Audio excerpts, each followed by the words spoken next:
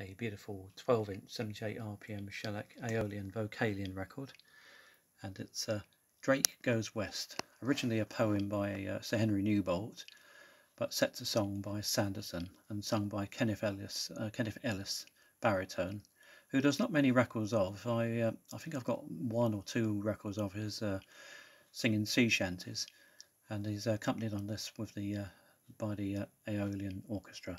I'm guessing again it's mid-1920s.